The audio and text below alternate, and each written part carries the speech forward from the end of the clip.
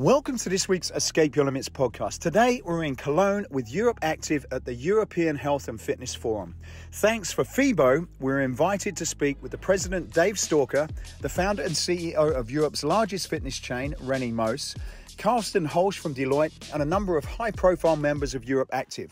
The conversation focused around the latest research and data from Deloitte, an open and honest assessment about the real state of the European fitness industry and the short and long-term prospects for the sector. As there was so much to cover, we split the episode over two parts, so stay tuned for part two, which will be released early next week. And finally, a personal message. We do not take any sponsors for these podcasts. It's an investment that Escape Fitness makes in the belief that a rising tide lifts all boats. So I want to ask, if you get any value whatsoever from this episode, then please share this with one or two colleagues so that we can get this information out to more people. Thanks for listening and please enjoy this episode.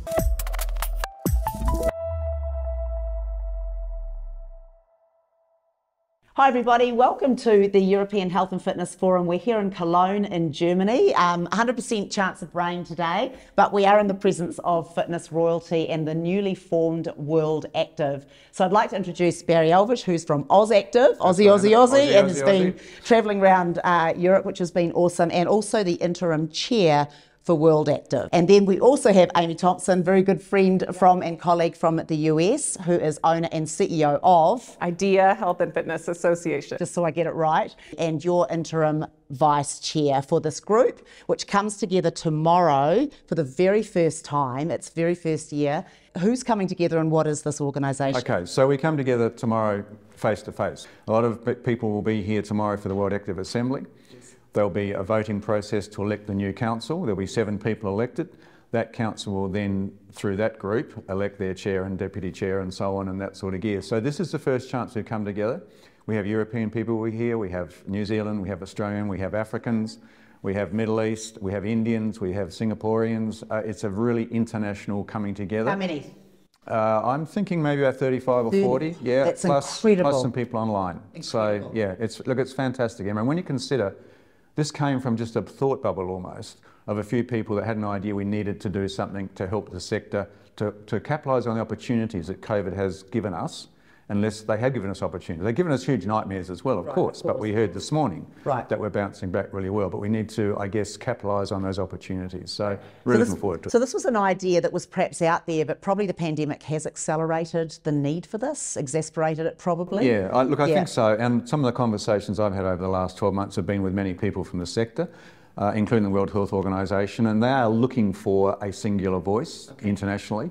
And we see this as an opportunity to actually provide that voice. Having said that, getting, I guess, engagement, acknowledgement from the World Health Organization is lovely and it's important, but it's not the end of the process. We need to make sure that we actually get some runs on the board. And that's what I'm sure Amy will be able to talk about as well. We can talk about it a little bit later. So tomorrow is the start of getting something moving from, I guess, theory through to actual practice and agreeing on some, some KPIs for the next 12 months. Right, and those that I have spoken to are very action-oriented, and I think that's the point. So Amy, perhaps talk us through what are some of the things we can look forward to or the group will be meeting over the next coming days? Yes, so we'll be getting a report from each of the working groups that have been out tackling some of our just initial initiatives. So we have 4 of those, We have 4 work groups. They're the public affairs group, we've got the credentials and standards group, and the inclusion and diversity group, both within our sector and the people we serve. And what am I missing, Barry? The 4th? Skills and workforce. Skills and workforce. These groups are giving their presentations of what they've been able to accomplish in the previous 12 months. And then on top of that, we'll be really setting initiatives for the coming year. Great, and this is all volunteer at this point, isn't it? And people are running real businesses and having impact in their countries. And you also talked a bit about autonomy. You don't want to be strangled by something that's not really effective in your country. Is that, am I understanding that correctly? The idea is almost like United Nations of our sector. So the constituent members they'll still retain their own autonomy and how they operate, their own governance, their own territorial issues, but they'll come together to use that scale to leverage off each other's experiences, learnings, mistakes, because we'll make mistakes. So we want to be able to, I guess, really capitalise on the good things that are happening, try and avoid the bad things. But the key thing is here, it's an umbrella organisation. We're not telling them you must do this, you must do that. We're hoping that we can actually help the country members from developing nations to help them lift their standards up, but it won't be a dictate, it'll be a contextual-based support mechanism. Yeah, that sounds really great. And then I guess to measure progress over time, and I get that you're both really driven, what sort of things would you expect on the scorecard? You're at year 0 now. What would you look as being the things that you're going for each year, do you think, Amy? Yeah, so really starting with what are the initiatives we think we can accomplish in a 12-month span, setting those out. We know research is needed. That's a key objective of ours, is to find, how are people moving? What is needed in terms of us gathering data from all of our different constituents and continents, and then using that to set further goals of what is going to be needed in terms of the different work groups we talked about, whether it's around inclusion and diversity or whether it's around the skills and workforce or the standards and credentials. But how do we use that key data to reach our ultimate goal, which is moving more people more often?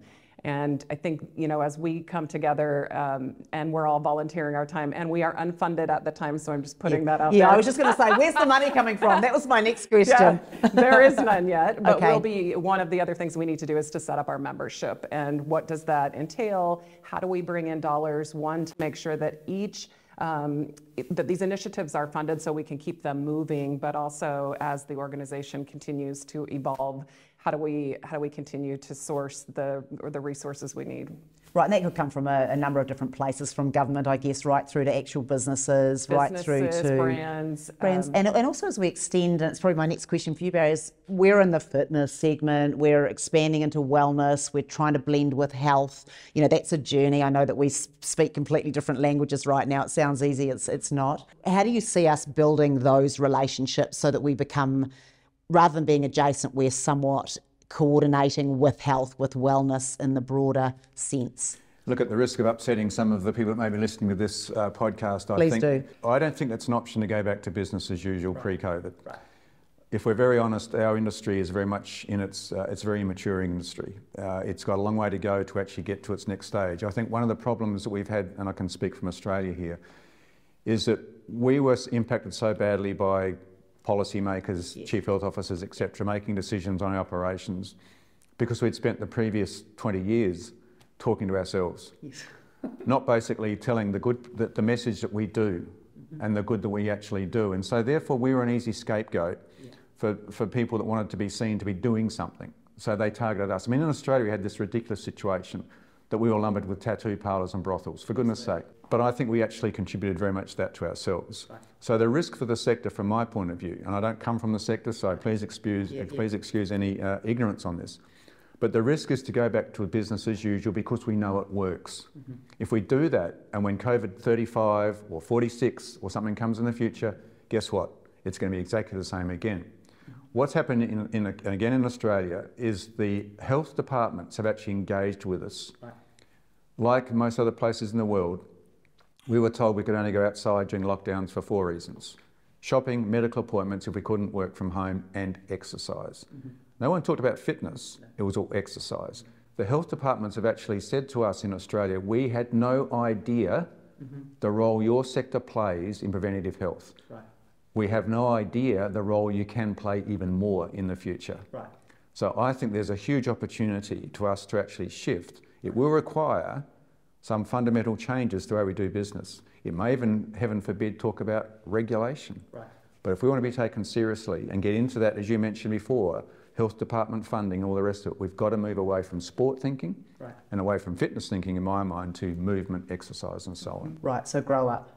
Yeah, grow up really. Exactly. Yeah. And then, Amy, what commentary would you place, I guess, from a US perspective based on this? Yeah, so you and I live in the wonderful state of California, which we too experienced some of the worst shutdowns in the pandemic. So for my constituents and our business owners, we were significantly impacted. Early on, when I was first contacted to have our association represented, Barry said something really powerful, is that it has to happen in my lifetime. Like, this is my lifetime's work. And that means a lot to me, bringing up my association, being a new owner, what can we do? How do we support our individuals and our business owners in a way that will impact future generations, to ultimately get more people moving, but to help our business owners and fitness professionals to have respected careers whereby we have whatever regulation. Listen, I'm not here to debate certification, licensure, any of those. I just know that what happened during the pandemic we cannot repeat history. Introducing the next big thing in functional training, the Escape Barrow, a revolutionary training tool that combines a loaded farmer's carry with a sled push to develop hip, grip, and core strength. Developed in partnership with Pete Holman, inventor of the TRX Rip Trainer and Nautilus Glute Drive, the Escape Barrow can be rolled, pushed, dragged and carried. The Escape Barrow packs a punch with an impressive load capacity of 440 pounds, and with a two-stage galvanized paint covering process, it's also ideal for outdoor use. So head over to escapefitness.com/barrow. That's escapefitness.com/barrow to find out more. Enjoy the rest of this episode. And I think, Emma, I just got to also add there that my lifetime is much shorter than So we've really got to get going. So we've really got to get going. No, I love that. So 5 years. In 5 years, what would we like to have achieved? Like, well, hopefully I'm still alive in 5 years. Well, no, look, I would actually like to see EuropeActive as the preeminent organisation in our sector internationally.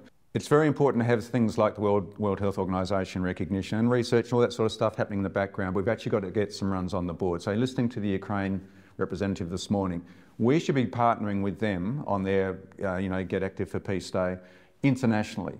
yes. Many countries, like Australia, we run our own award programs. We should have that should fit into an international program, which then should be presented as part of a World Active Summit. The World Active Summit should take place around the world. Not in one place every year, around the world. It should have a rotating chair, obviously, and things like that. I would like to see many more females involved, because I walk into this room today and it's A lot of suits. a lot of suits, 85% male, and yet we saw with the data this morning, the sector is female, and it's growing female. And in our membership in Australia, 2/3 of our PTs are females. We don't see that represented here. No. So it's got to become more inclusive, and the work that Jennifer's been doing is just mind-blowing. Yes. To come back to Amy's point and your question about the funding will come once we demonstrate the value. And I very much believe that.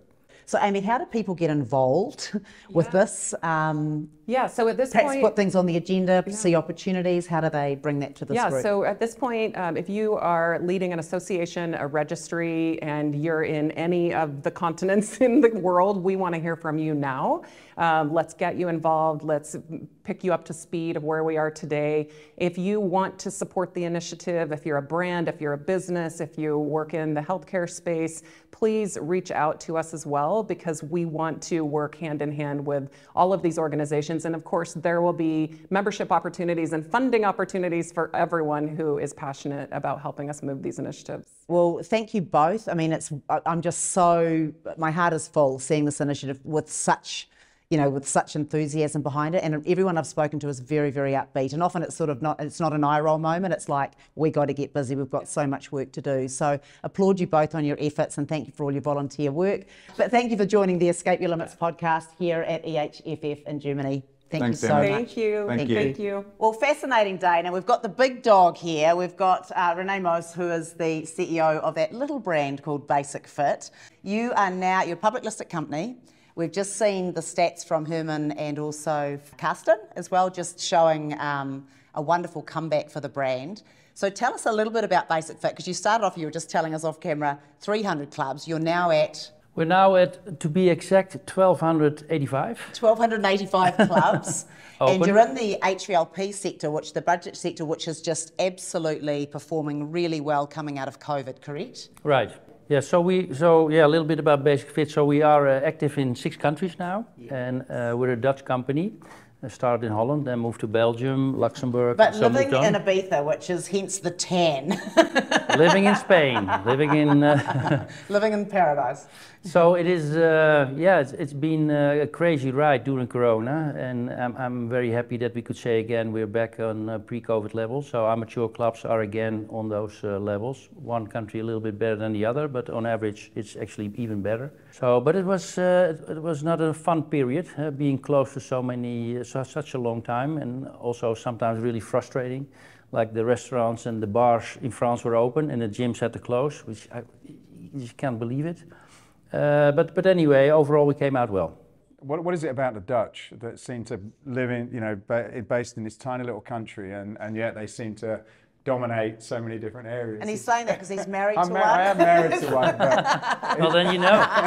Then it's better you explain. But it's quite impressive, though. Really, you know, you've grown to that size from such a, you know, a country where you would say there's relatively limited potential if you count the number of clubs you could open in Holland. Yeah, Holland is Holland is with 17 million inhabitants was a really good country to start, because we started off with mid-market, by the way, so under the Health City brand name. That was successful for a while, but what we saw in other countries that the low cost, the Planets of the world were much more successful.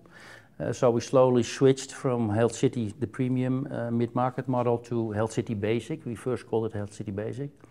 But yeah, people didn't understand it really, so we were making advertisement, Health City Basic, 19.99, and they would go into one of our premium health cities, and then it was 99 euros. So we had to pick a second brand name, so that became Basic Fit, and yeah, and slowly we closed or turned around all the health cities that we could turn around to the Basic Fit model, and then start opening new clubs. And yeah, when we got listed, we had around 300 clubs. That was in 2016. Yeah, now end of this year we will have 1,400 clubs open. We are building at the moment. Yeah, we're opening like four clubs a week, which is that is crazy. And you're serving about, I think if I remember the numbers, about 3.5 million. Yeah, we have now over 3.5 million members, which is yeah, it's good. Of course, we're never satisfied, right? We're in countries where the fitness penetration is really low. Belgium, France is like 7, 8, 9%, while in the Netherlands it's like 16 or 17%. I think the US is even 22. So there's still a lot to do, not only for Basic Fit, but for every fitness. If it's a boutique or a premium model, I think for all models there's a big opportunity still in Europe.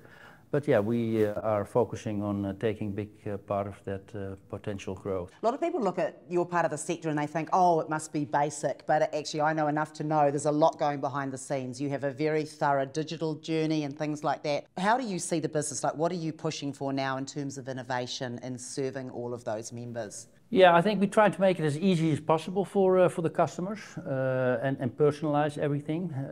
If you're a male, you get a different than a female. So you get different, somebody who's been in the gyms before or somebody who's just starting for the first time, they get a different journey, of course. So we're really personalizing things. Yeah, we have the 24/7 opening that you don't have to think, is it open now, or you can always go. And we have invested a lot of money in security. So in every club we have like 25 cameras.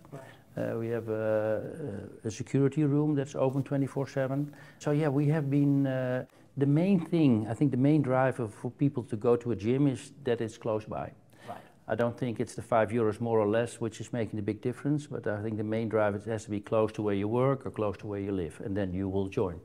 That's one, and then the second has to be clean, of course, and yeah, it has to be easy in and out. In the early days with Health City, we signed everybody on a 12-month contract and made it difficult for them to cancel.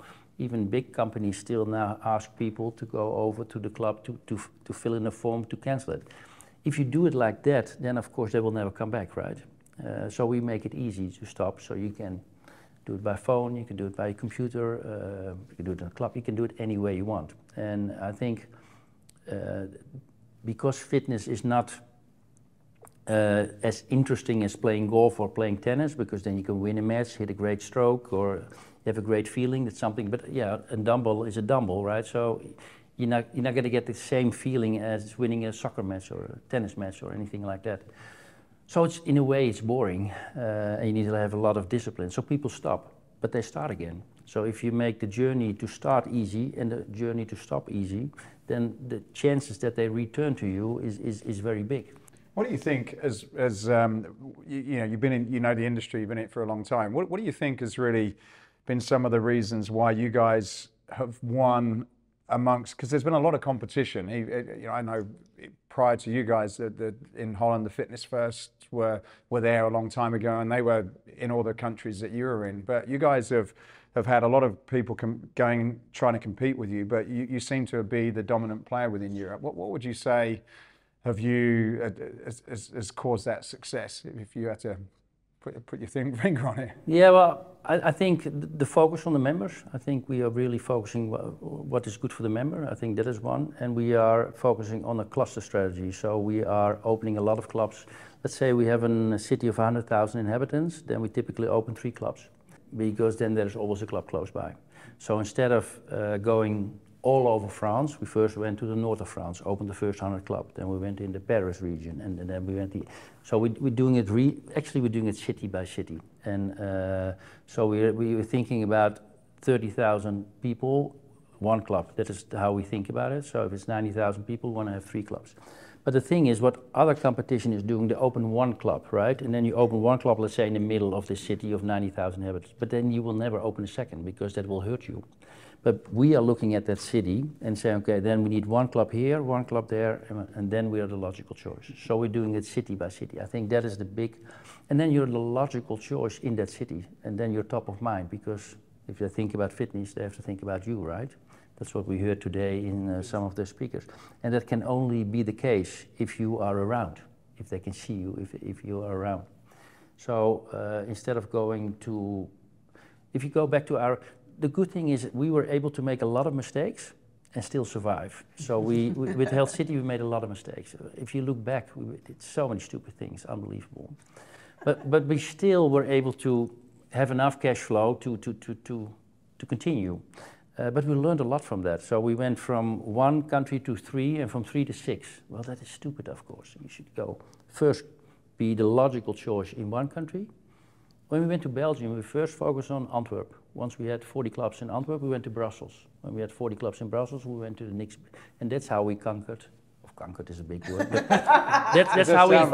That's how we. You could probably go with it. That's how we grew our company in, for instance, Belgium, and that's how we're doing it actually in every country. So let's take Spain now.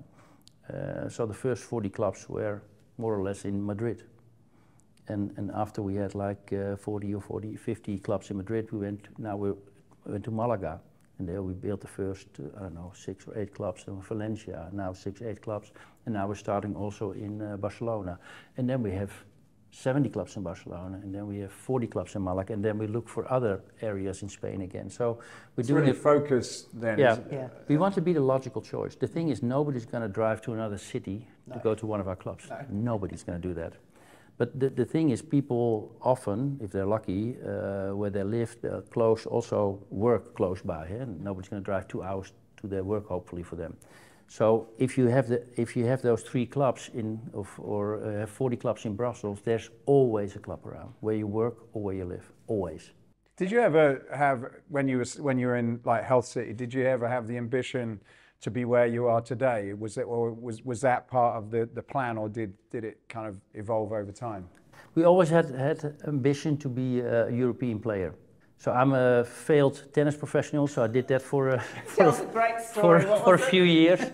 And of course, with tennis, you lose every week, or you win the tournament. But mostly, well, I didn't win a lot of tournaments, so every week I lost. It could be the first round, second or third, but every week you lost. And you learn from that. And that's how we also, I think, built a Basic Fit. We tried a lot of things, and it was not correct. And we stopped again, tried again, and stopped again. And that's how we learned a lot. From all the learnings of that Health City period, in combination with ambition, the team that we have is a very ambitious group. It's not me, of course, I cannot do anything myself. So we have a big group of people, a good group of people that is highly motivated and really wants to open a lot of clubs and make fitness accessible and get more people moving. Yeah, that gives a lot of energy. Working in our office, well, you've been there a lot, is a very positive group of people, and they're really going for this story, this 3,500 clubs in 2030, and that's our goal. And I'm pretty sure that we will reach that. I'm sure you will too. And what's after Spain? You'll keep taking Europe? Yes, so for now we are busy in the countries where we are. We just opened this week club number 700 in France, but we think we can easily grow to 11, 12 or 1,300 in France. So we still have a long way to go in France. We just started in Germany now. We have opened the first 5 clubs. We signed already like 60 plus locations. It takes a long time to get the license, so that it's in a new country, it always takes a bit longer. Spain is now going. After Madrid, now we're opening in more cities. We passed the first 100 now. We're going to open another 40 this year. So we are in all countries really rolling out. Those 3,000 clubs we think should be in the countries where we are now. We don't have to add new countries. Go beyond, right. Yeah.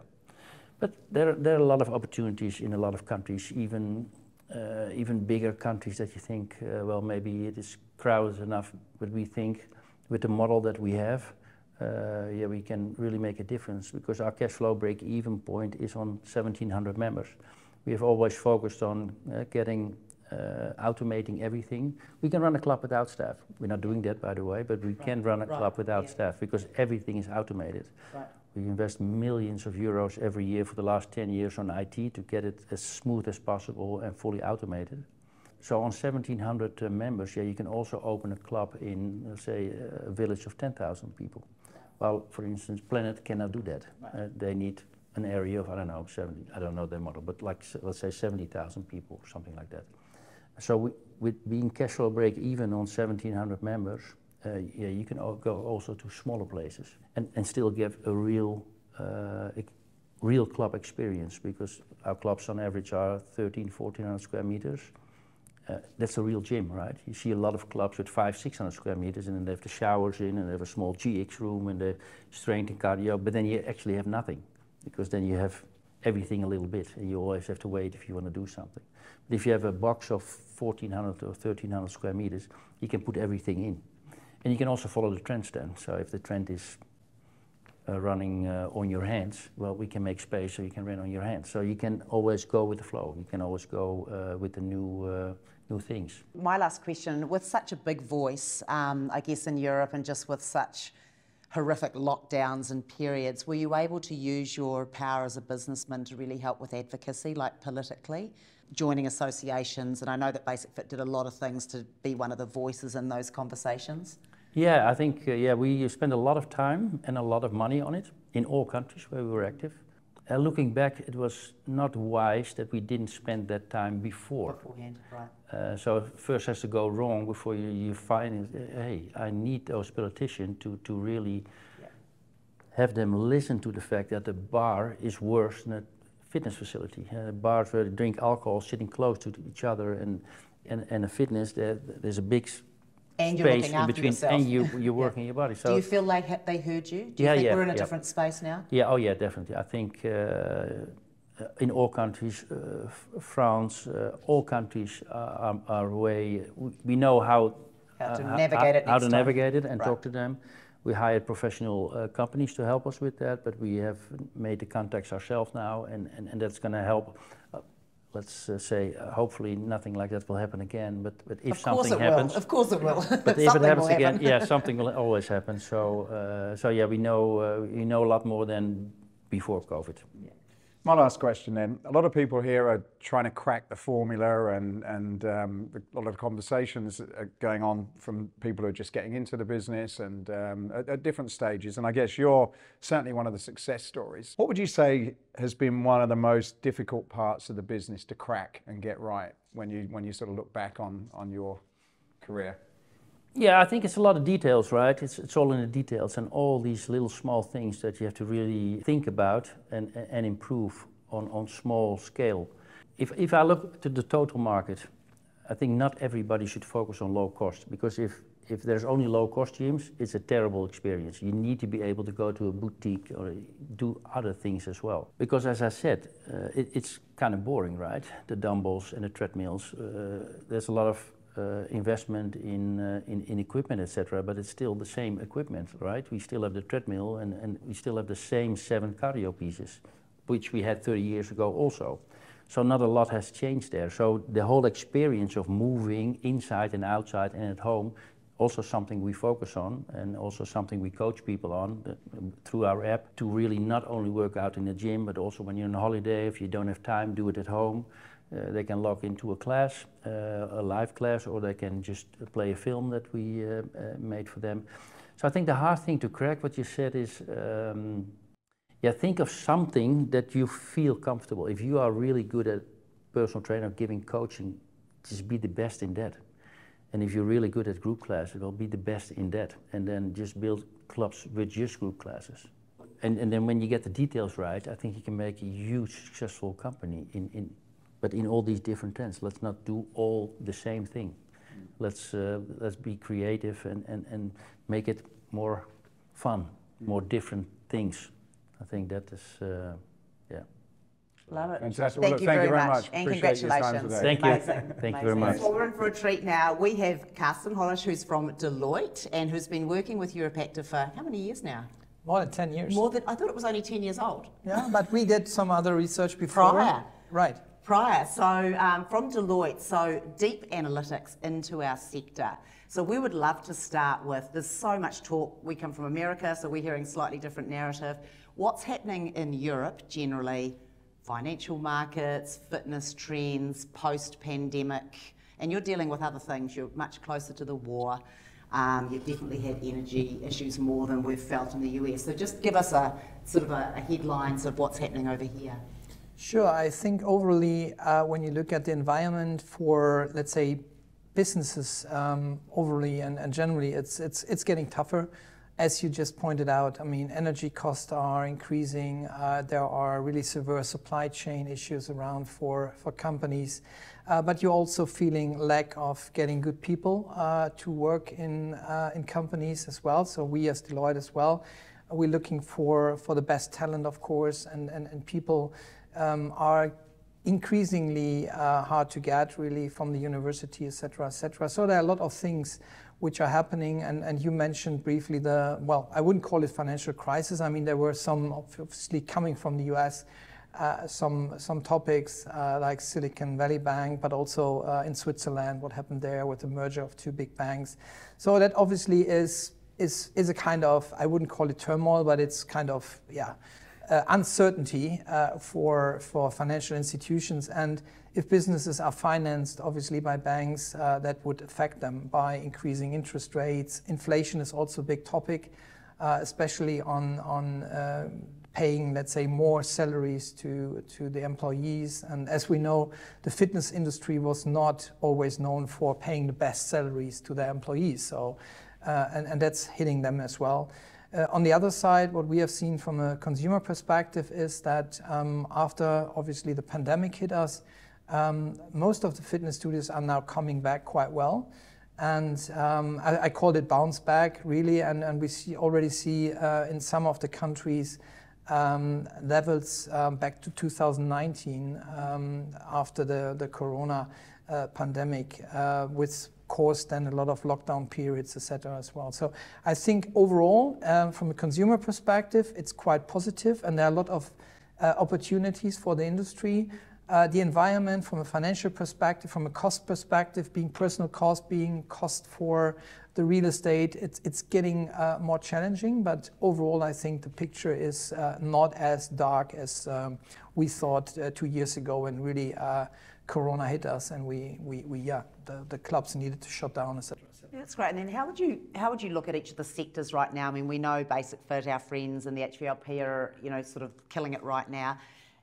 Has the bounce back been sort of equivalent across those different things, or are you seeing different things in the, say, low price versus the premium versus digital? Like, what are you seeing in that mix? I think it was a transformation, and I mean, the transformation is always good for operators or also for corporates who do differentiate from others. So meaning, if you look not only at the fitness industry, but you can look at the supermarkets, you can look at the fashion industry, etc.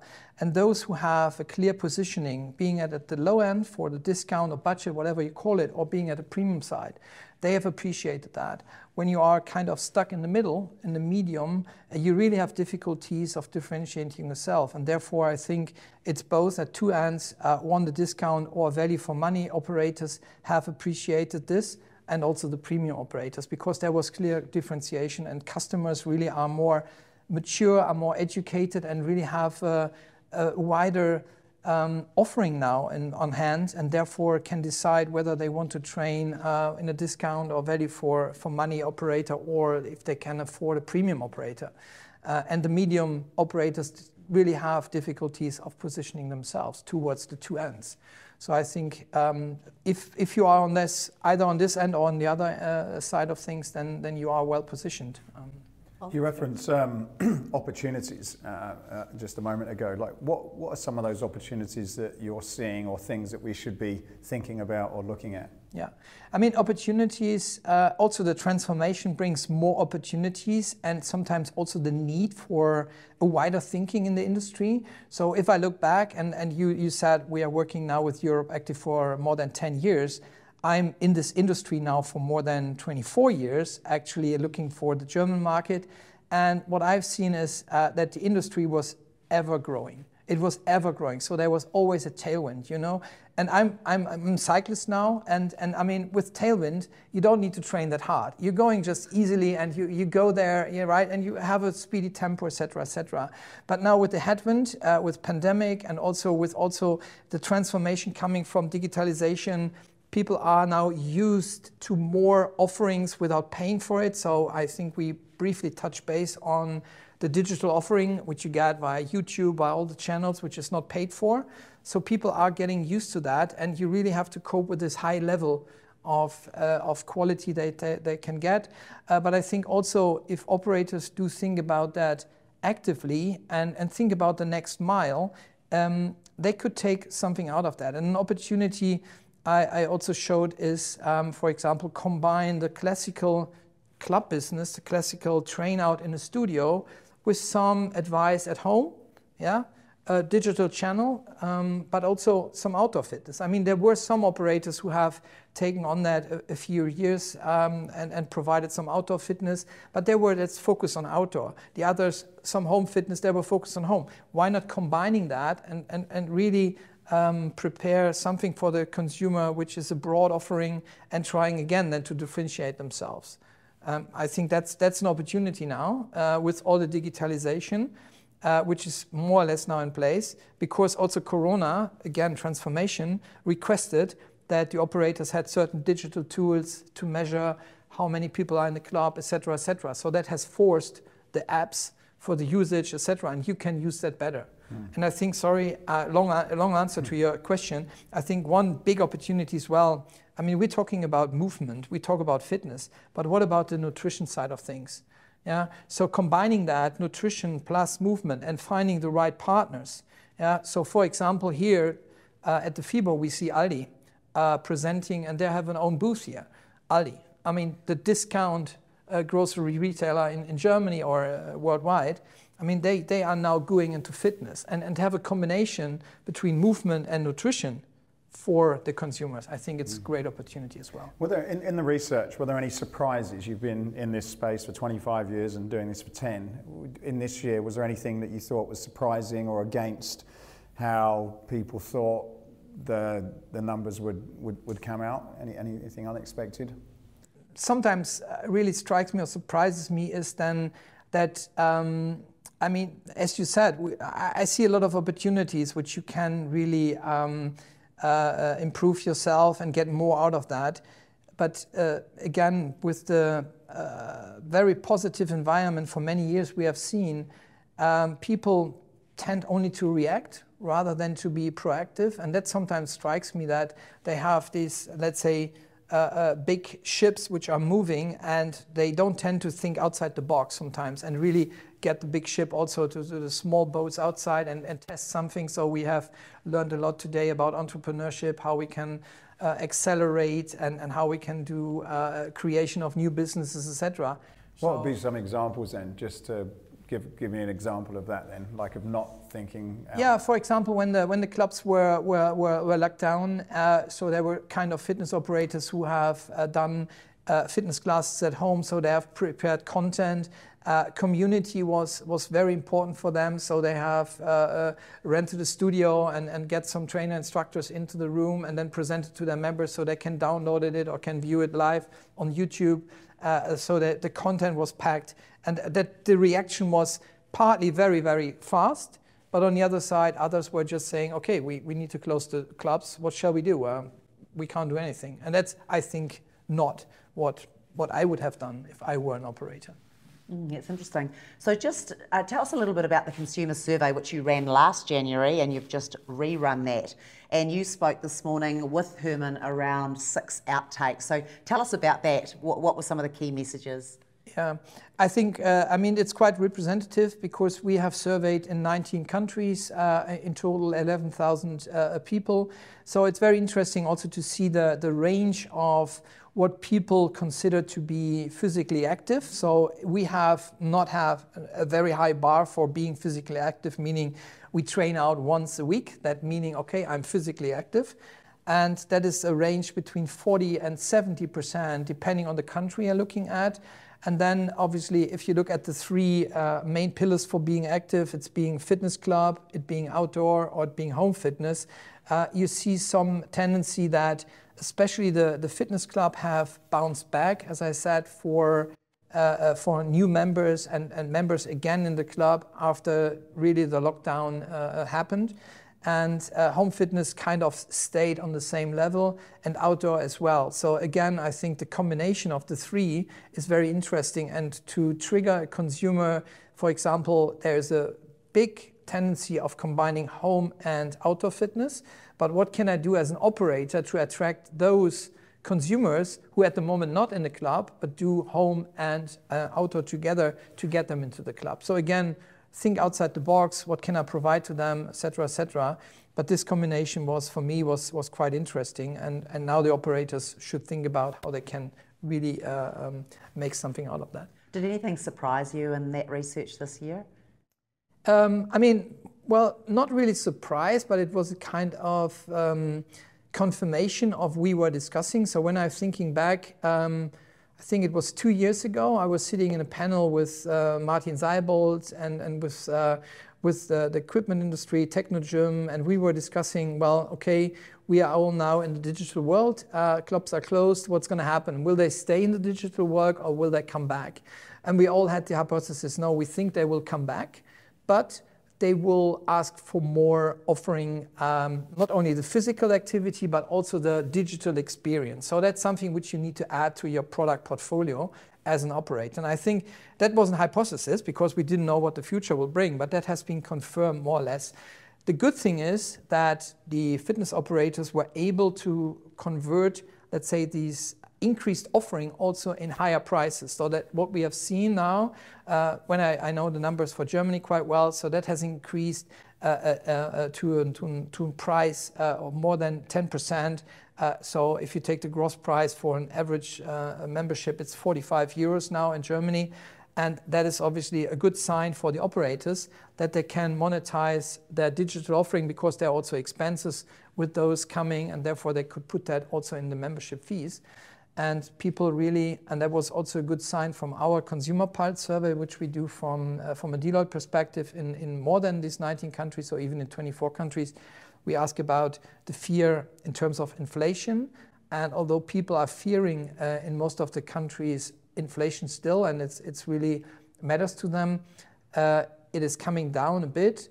And the good thing is that if we were asking people where you're going to save money because of this inflation effects, they wouldn't save it in the fitness clubs, which is good. And that was, again, I mean, many years back when Lehman happened, I can remember there was a big study coming out. Is fitness affected by this financial crisis? And we talked about banks, et cetera, et cetera. Certainly from that perspective, yes. But it has an effective consumer demand because people were even substituting, let's say, more expensive vacation by a yearly membership fee in a fitness club, because they just tend to have something good, which was less costly, but obviously it led to a positive effect. Yeah, it was So considered was valuable. Yeah. And that's still, from what you're saying, I saw on the slide then that confidence in fitness over other things still seems to be there. Yeah, and there's a digital decision. I mean, either you pay a membership fee or you don't. So you can obviously save some energy and put the heating down, or you can save some water by showering not on 15 minutes but 5 minutes, etc., etc. But for fitness, it's just, do you have a membership or not? Yeah. So and people tend to stay on, and that's also been enhanced by the fact that the fitness operators have increased their membership fees, but only for the new members in many cases. And existing members tend to train out at the lower member fee. So they tend to have a lower attrition rate because of that fact, in addition to what I said before. How is the investment community looking at things at the moment? Like, we had a chat, we've got John Canarick in the US and got a feel for where it was out there. Like, how are you seeing that in Europe then? Is there still, is there an extreme concern? Is there any optimism? Like, how would you describe that? Yeah, that's quite an interesting question. I mean, first of all, if you look at the shareholders in the fitness industry in Europe, you will find partly some public listed companies, but also private equity owned companies. And if I can start with private equity owned, I mean, private equity still has a lot of money to be spent, so-called dry powder. And this dry powder is like, say, I don't have the European number, but I have the worldwide number. It's more than $2 trillion US dollar, which they need to spend in order to have certain ROIs for their investors, paying back after 10 or 15 years, depending on the contract they have. And this money is still to be spent. And obviously, there are some funds which need to realize money in the short term, but others tend to have more patience, et cetera, and therefore there might be some changes between the funds of those assets. But I still believe, again, with all the opportunities we have taken into consideration, have discussed before, that there is still some growth to come for the operators, and it's still a good investment. It could be a good investment for private equity. When you look at the public markets, I mean, how the public markets have evolved over time and how the valuations have evolved over time. So what the public markets always rate is grow. So if you take, for example, Basic Fit, it's a fast-growing company, and that has always been appreciated by increasing share prices by the shareholders. So people tend to invest in those. Where you don't have that big of a grow, it's more a steady share price, and obviously being affected by Corona and by those external factors. But it's still a kind of good valuated business. So opportunities are there, both for growing the business if you're publicly listed, but also from a private equity perspective. So again, I think it is still a good investment. It could be a good investment, and money is there. So I don't see an end from that perspective. Yeah, that's great. You're king of data. So on May the 16th, each year you do, with EuropeActive, correct, a big report, a European report. So that's due to come, which I believe that you're delivering virtually with Herman, is that correct? Correct. And then after that, there will actually be, that report will be available, I think, on EuropeActive's website, correct? Correct. So just high level, what does that tell us? What will you be telling us on May the 16th? Yeah, we have actually postponed that. I mean, we used to present it here at this forum, but obviously the countries were still looking for appropriate data, so especially in major countries where we do rely on. So for Germany, we have finished that exercise, so we do that with the University of Prevention and Health, plus the German Fitness Association. We presented the results a month ago, but that's an established process. On other countries where it hasn't been that established, we are still looking for proper data, and partly public listed companies like, for example, Pure Gym, will only publish in 2 weeks from now. So we wanted to wait for that in order to have all this information, and we rather have a report published months later with proper data than have it here with some assumptions. And that's the reason why. And I think it will be a good report again. And it has all the usual stuff around M&A activity last year. It has all the stuff around the major countries, the major operators, which we partly haven't showed 3 operators today, which we will present there, but also the main operators in the countries, et cetera, et cetera. And I think, I wouldn't say, it's probably too arrogant to say it's the Bible of the industry, but it has a lot of data where people can look into and say, well, this is good data, also for the financial markets, because banks are looking for this data as well for benchmarking, etc. Yeah. Well, we're looking forward to that, and how very German of you, holding off to have all the answers as well as you can, clean up the dirty data and get the insights out. Thank you so much. We always value your guidance, and I'm sure our listeners will love hearing what's happening in Europe, so thank you. You're very welcome. Thank you very much. Thanks for having me. So European Health and Fitness Forum, we're very, very excited to hear from the other side, which we don't often hear from, and that is politicians. So we've got Dita here from representing European Parliament. Yeah. So tell us, what is your role, why are you here, and what are you seeing? Look, it's really a pleasure for me being here today, because there is so many inspiring people and the vibe is really so positive, full of positive energy. So I want to bring this positive energy with me to Brussels.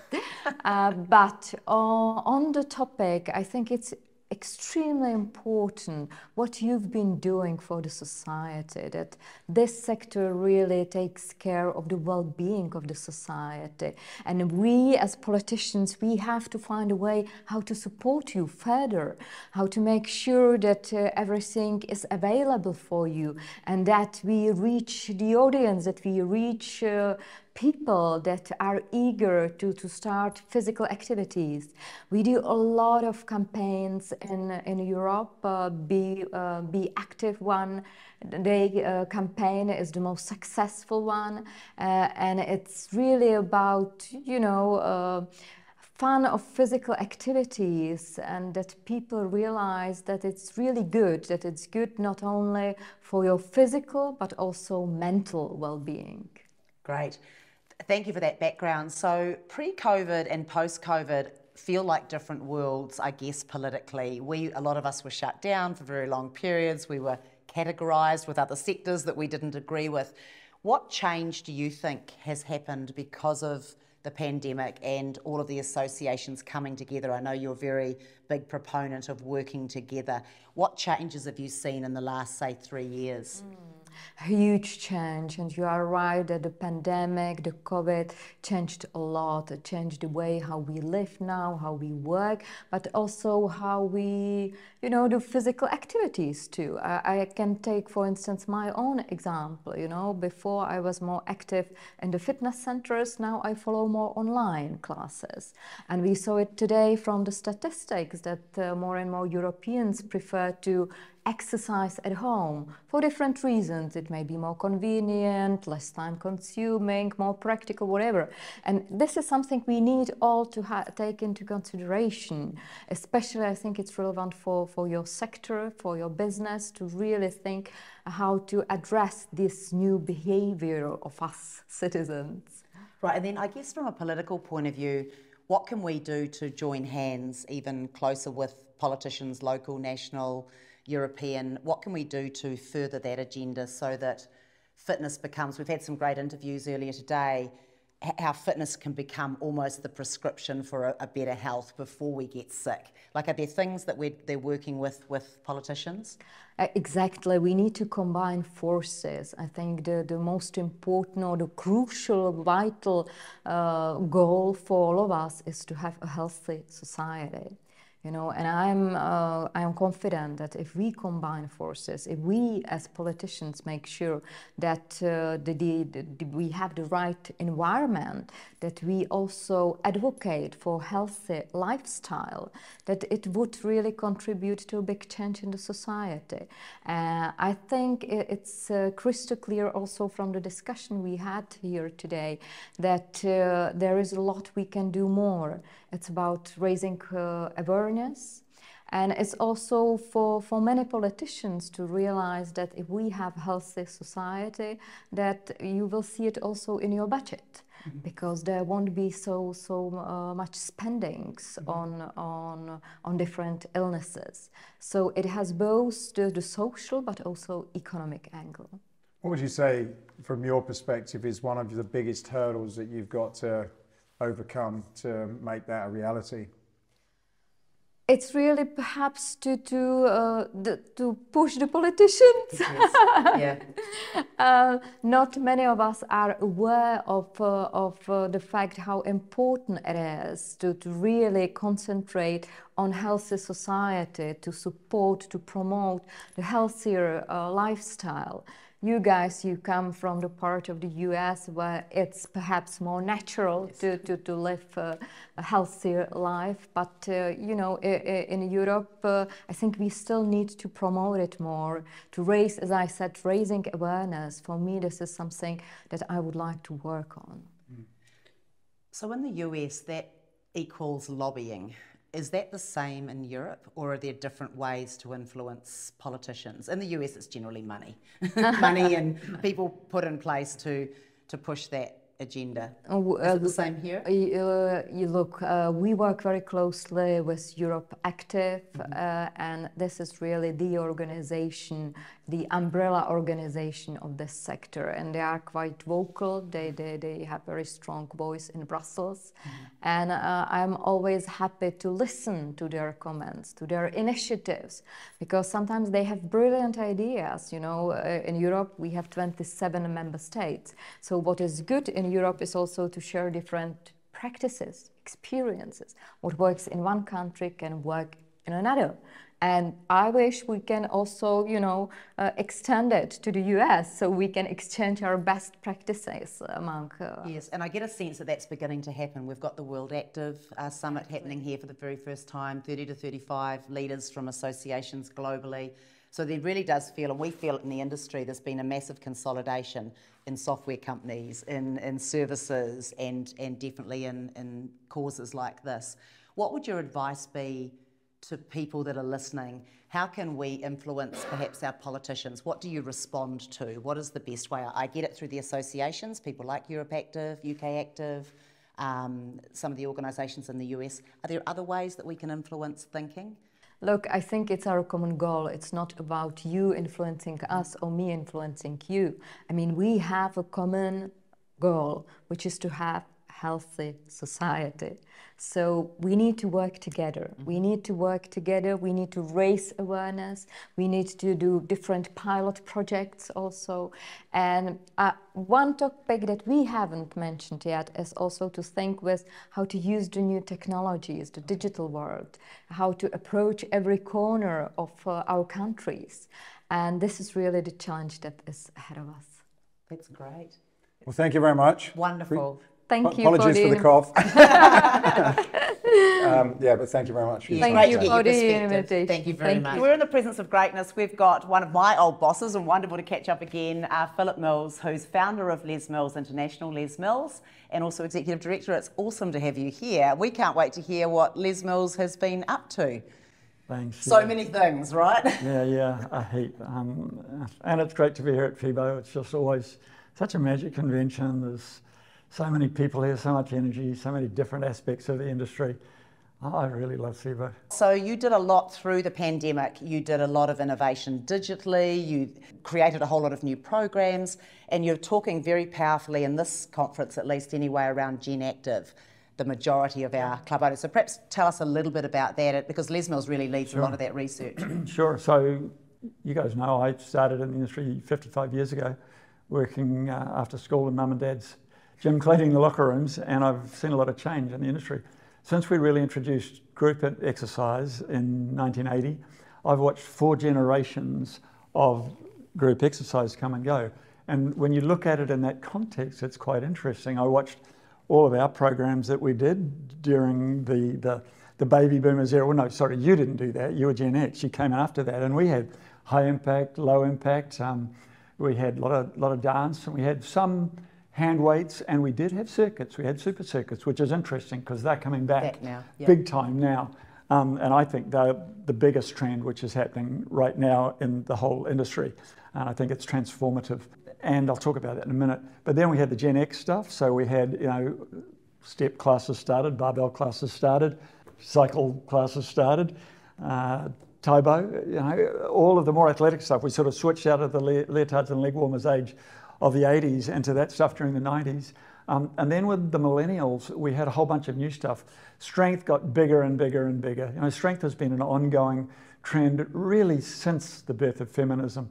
I think it goes probably hand in hand with women wanting to be physically stronger but feel strong. There's a lot of research on what goes on biochemically with feelings of empowerment, biochemically and emotionally, just all of those feelings. And that big time increased with the millennials. You saw the birth of CrossFit and young women using Olympic weights, and you saw all the HIIT classes, the super high intensity stuff, and we sort of gone through this age of very, very high intensity smash yourself stuff.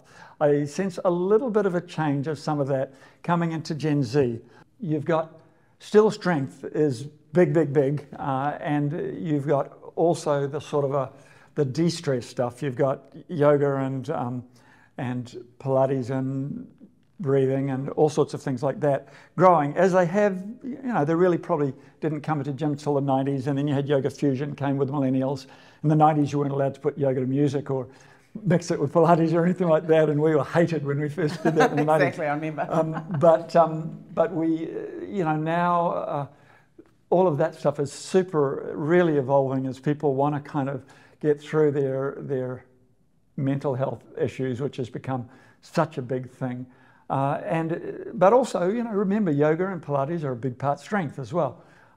So we're seeing a whole new generation, a lot of strength classes, a lot of mind-body type of classes, and the evolution of everything else, the evolution of kind of boxing and indoor cycling. And during the pandemic, everybody went outside and started riding their bikes outside and running outside. I did.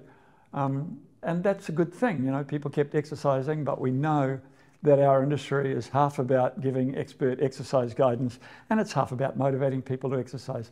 So people run out of motivation and the clubs have to pick that up. We've got to get better with our cycle classes. Interesting to see, cycle classes were still about number 3 on the mind-body, the big mind-body class pass study last year. We've got to, get better with our running stuff, or we've got to do what a lot of clubs have done for years, which is get good at running outdoor groups. There have been a lot of clubs. You look at Sports City in Mexico for years and years. They've got about 30% of the people who joined them to join a running group, and they enroll them for a 10K fun run, and then they're hooked. So lots of ways to motivate people, but we have to get Gen Z. That's crucial. 80% of gym goers now going to some kind of gym are Gen Z and millennial, and the biggest joining group is 24-year-olds, okay? Not many people join gyms for the first time after 35 years old. So if you don't get them through their 20s and their early 30s, they're going to go somewhere else. So this is crucial. We have to do new, exciting stuff for the Gen Zs, what we call Gen Active, the Gen Zs and the young millennials. And of course, we've got to motivate us oldies like it too. My generation likes to have new stuff. We get bored as well. So we have to come out with really exciting new stuff. And the next generation of stuff is there. When I look at it through my 40 years, I just look at the generations and how it's evolving, and it's wonderful. There are all of these fabulous new activities out there that are going to change the game up again, and we are going to keep evolving. We're the biggest adult sport in the world, and we are going to keep growing and growing and growing. Somebody told me 80% of adults are now doing some kind of fitness activities, going to some kind of a gym or doing home fitness. Our last study that we did pre-pandemic said 33% right. Going to some kind of a gym. But now with so many people doing digital stuff and all that, maybe it really is 80%. I hope it is. Yeah. You were saying about circuits. We had a chat at Ursa about this one. I used to do those when I first went to the gym. I'd do weights most of the time, and on a Friday I go to a guy, I think it was called Dave, and Dave Circuits, and it's an old gym, and we had a chat about that. So what are you seeing on that side of things then? Because it said you got a spark in your eye when you said circuits. It's really coming back again. It's what we did in the 80s and in the 90s, and you'll remember Steve Renata having 150 people in a circuit class at the Auckland City. Machine and cardio, machine and cardio. Yeah, 30 seconds on, working your way around 75 machines.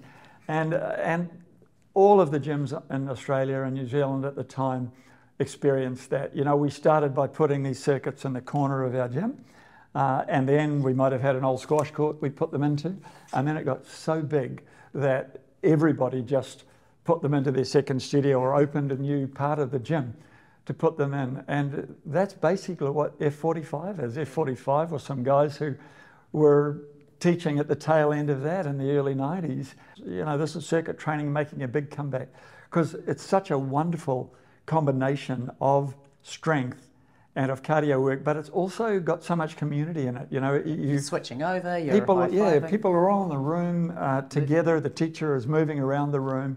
You know, it's actually really cheap to do it. When we put it in the corner of the gym, we thought, oh, people are going to complain about this, but they loved it.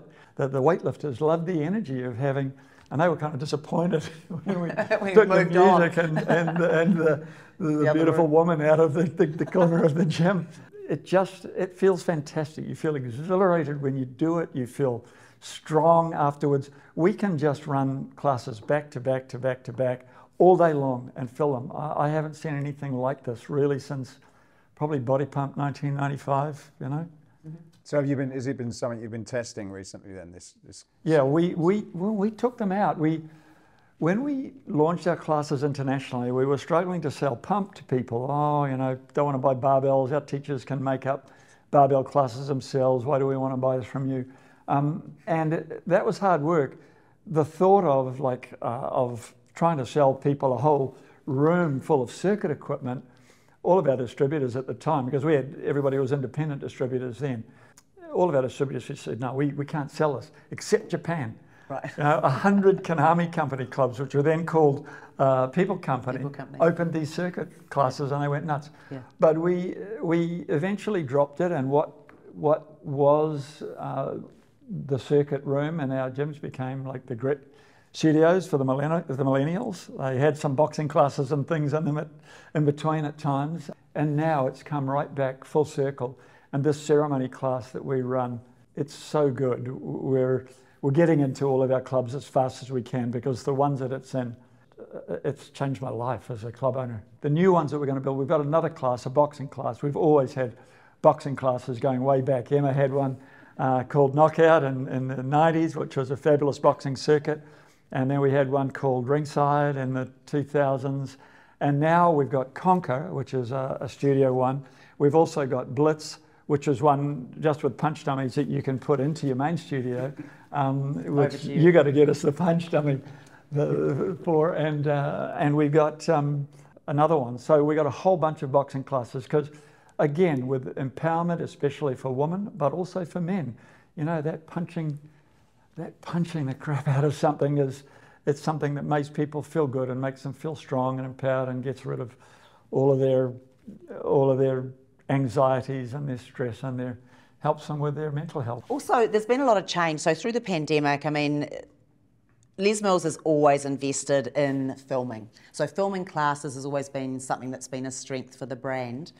You've got Les Mills Plus, which is the digital version of, and I've noticed there's so many new classes going on to that. How are you innovating in that space? And then secondly, you've also got a new team. You're bringing in some wonderful new people in the digital age.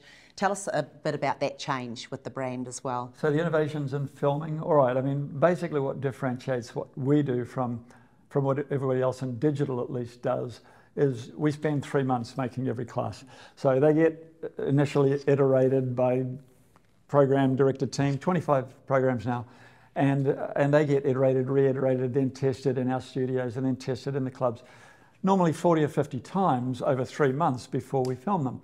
And we film with between 5 and 15 cameras and top camera people and top directors. So it's not like, you know, even with some of the big guys in the world, without naming names. You know, they've got Three teachers, cameras and... well, you know, 1, 2 cameras, you know, and they're making, the teachers are making up their classes every day and coming in and teaching new stuff.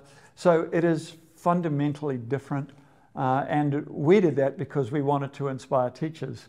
Our instructors, we found that they watched the classes an average of 5 times, and they subconsciously took in a whole bunch of the teaching technique of the best teachers in the world when we did that. So that was why we did it. And when we got to going digital and going out with virtual, you know, we got all this good film that we've made to inspire teachers, and it's inspiring for people as well.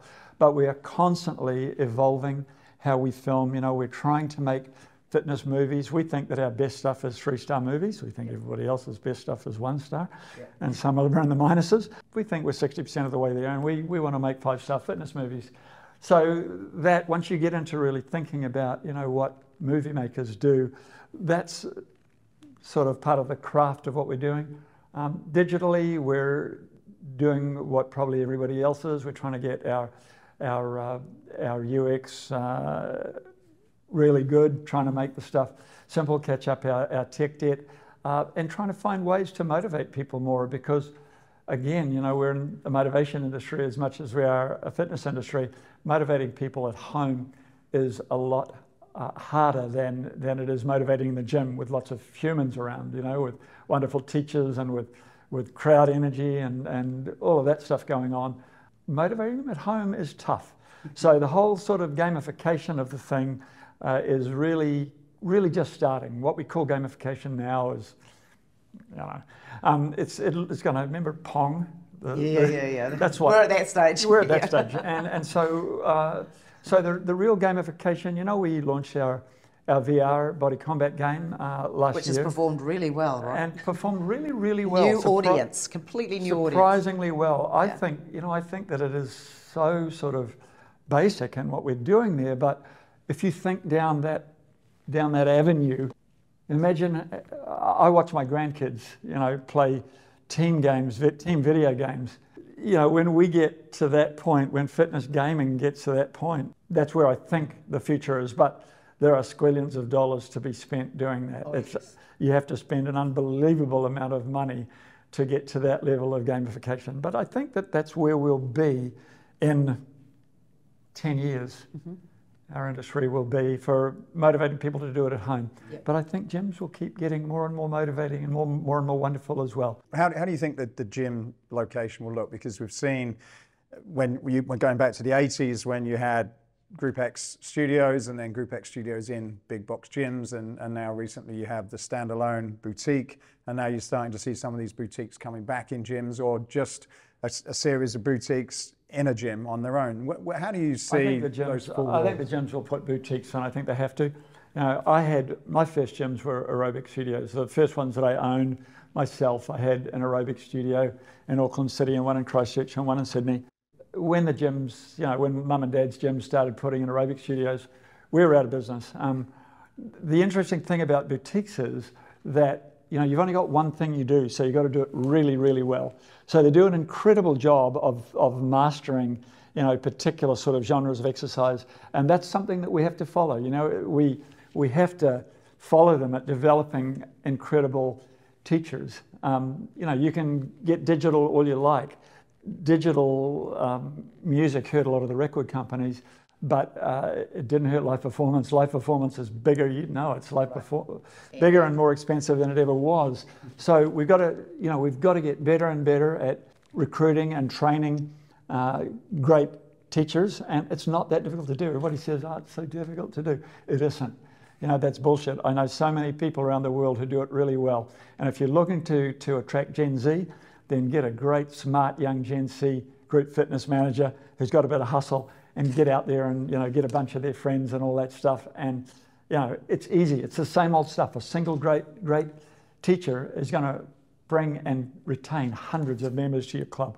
And if you can build a team in, it's thousands. So that stuff remains really important. I think that we do have to bring the boutiques in. I'm seeing that all around the world. The clubs like Midtown Chicago, which is, I believe, the most successful club in the world.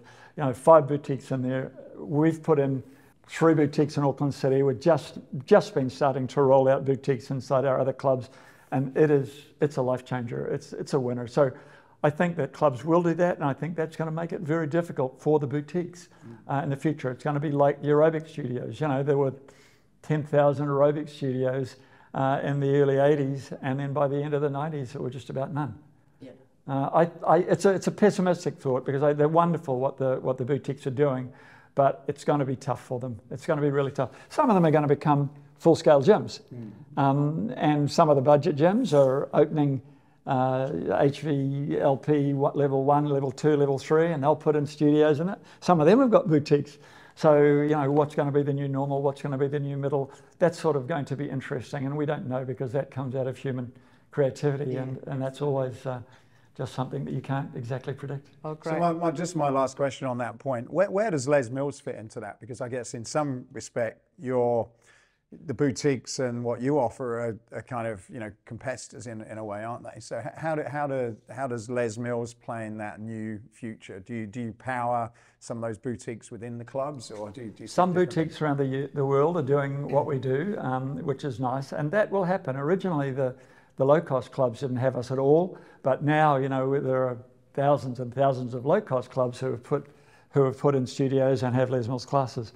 But mainly, we will be powering the new generation of clubs which put boutiques inside. So we've got all these classes like Ceremony and like Conquer and a whole bunch of other, and the Trip, and a whole bunch of other cool new boutique experiences that go inside clubs. So that's where we mainly fit, but that could turn out to be wrong. I always thought that the low-cost clubs would never take us, but here we are, and thousands of them. You know, they're one of our biggest customers in the world now. And then my last question, so you've got there's such a prolific backlog of content, you know, like it's so comprehensive and undeniable. I presume that's been taken into corporate and into business and schools and other things. We've got everything from kids programming right up to the oldies. Are you looking at all those other verticals aggressively? We have been trying to sell. We sell a bit to companies with virtual and a bit to companies with digital, and that's growing gradually. The schools one is one that I have a particular passion for. Right. You know, when we created Born to Move, we thought this is going to be wonderful. We'll get it into every school in the world, and there are a hell of a lot more schools than there are gyms, and we'll develop healthy habits in kids. Yes. But it is very different selling something to a school to selling something to gyms. And what we've done recently with Born to Move is we just said, okay, it's free. And we put it free into schools, and we put it free into gyms in most countries, not all, but in most countries. Is that working, or are there more barriers? It's working incredibly, and it's changing lives. Peer-to-peer is wonderful. We get the older kids teaching the younger kids, and it changes them, and it's a whole lot of personal development for them, and it's wonderful, and the schools love it, and the kids are, you know, learning how to do this sort of fitness, and we're getting incredible teachers. You know, the kids who were the Born to Move kids, they are just some of the rock stars on our videos now coming through. You look at our videos, some of that new wave of teachers are mind-blowingly good, and they've come through Born to Move. So many lovely things about that. Yeah, that's my favourite one that we're doing. Right, great, thank you. It's been incredible, and congratulations. So, David Stalker, you wear many hats. Today you were chairing at EuropeActive, the EHFF here in Cologne. Congratulations on surviving. It's an enormous thing, holding a day together, especially Europeans with coffee and having to get them back into the room. How was the day for you, and just maybe some highlights? Yeah, it's been an absolutely fantastic day. You're completely right, absolutely exhausting, and perhaps we shouldn't offer European coffee. But yeah, we learn, and a really loud gong is what you need, because I have a loud voice, but that wasn't enough to get them back in the room. I thought the day was absolutely fantastic. You look at it, we've come out of a pandemic, and last year it was just all about just this pandemic moment. I guess when I listen, I wonder, have we taken on board, or what are we doing to take on board the opportunities that came out of that pandemic? You know, we've spoken before at Ursa. I heard it quite often about this sort of move from fitness to health. I didn't hear that as much as I thought I would hear it today.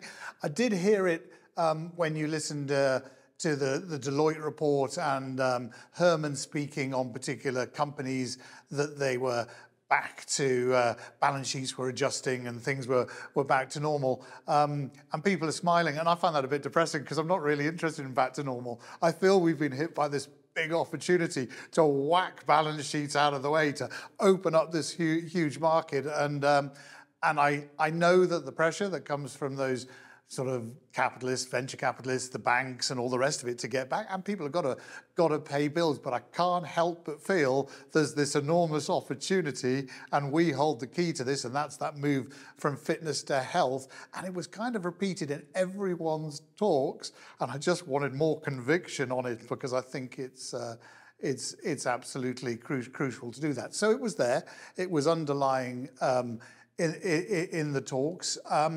It's quite hard when you've got a whole European audience to focus down on that sort of minutia of community, because I know that we're in the EU, and I might be from a country that's outside the EU, but those that are within, we know that out of the pandemic, actually, they all went back to their countries and they all became very, very local. And I think as a result, with it all opening up and with the challenges that come out of Ukraine and things like that, that there's this desire to ignore community, which is our other great big opportunity. I wanted to hear more of we as the fitness community. You heard it, you heard the word fitness community, but if you take that fitness community and then you play it on the move from fitness to health, actually we're starting to build some momentum.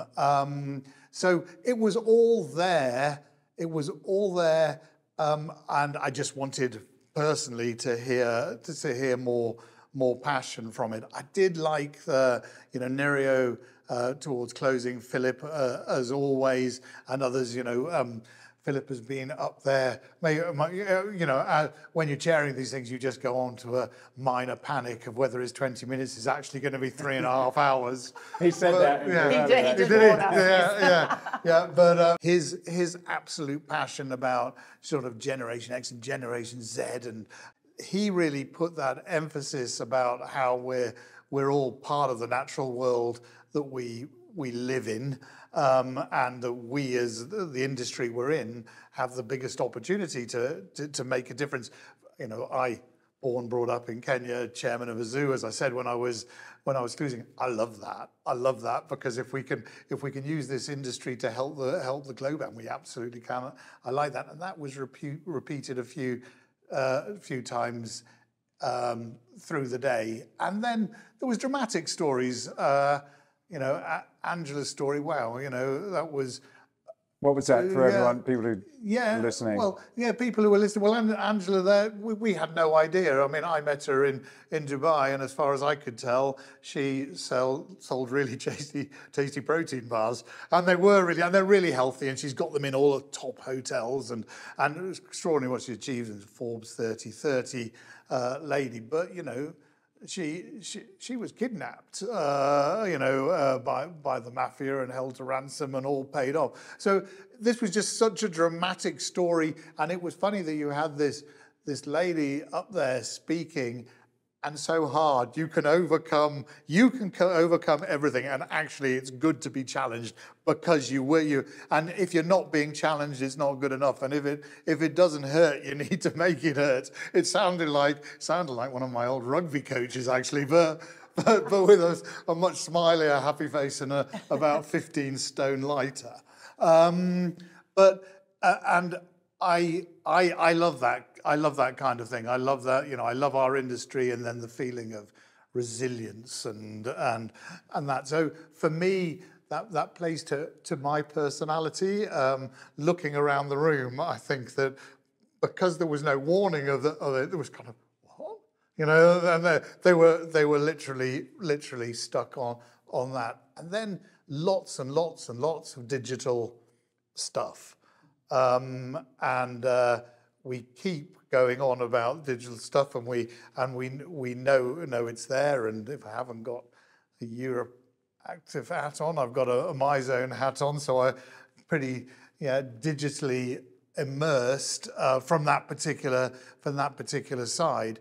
But actually, it was extraordinary listening to people, particularly those who are professors in it, who are just trying to tie it into our everyday thinking and not making AI and everything. So wow, what is this all about? Just embrace it, move with it, and it's all going to happen. So for me, it was a day that just went left, right, centre, all over the places. I had moments where I thought, wow, we're on a roll now, and then I had moments of, oh dear, oh, do we get back from that? But I guess I go in there and I go right back to fitness industry days, EuropeActive days. And for me, it hasn't changed. More people, more active, more often, a much more educated industry. Hugely much more educated industry. This huge opportunity, health, fitness, community, digital, brilliant standards. And yeah, all day those messages were coming through in terms of transformation and leadership. And a room full of great leaders. So yeah, I've sort of left the room, and right now there's a thug. And I need to put it all back into place, and yeah, it was fantastic. Right. Go on. Sorry, and just my last thing is I think just in the way you've explained that is how everyone's feeling. I think everyone's been through the washing machine of change, and it's been like 36 months of a lot, right? Everything taken away, everything thrown back, things gone like that, things gone like that, banks, wars, everything, health. Every stress you could imagine thrust upon us in succession, often simultaneously. And so I think there is a settling period now, so it's no wonder you're feeling like that. And then you're representing Europe here, which is everyone's at a different life stage.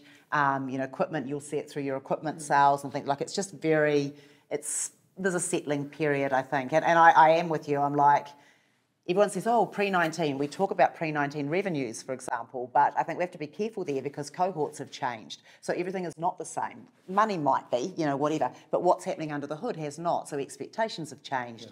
Digitalization, if we don't sort of stay on that, other businesses that are very focused on that, who manage their data very well and have enormous pockets, have the ability to come in and sort of spend it in this sector as well. So I think it's not surprising that you're feeling like you're feeling, because that is what the world is like right now.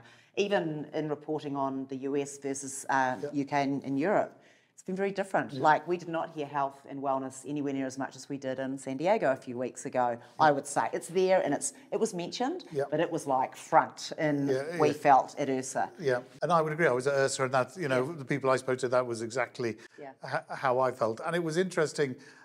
One thing that was very clear is we've got to get our data sorted out. Absolutely. We've just got to do it. We've got to do it as an industry, not as in, if we're going to be taking seriously, we've got to be able to prove it statistically, factually, and be able to put down those numbers. And that message was there. Well, we've had some interesting guests actually talking about data. We had Grace at XE, we had, so there is some decent work being done, obviously the Deloitte work.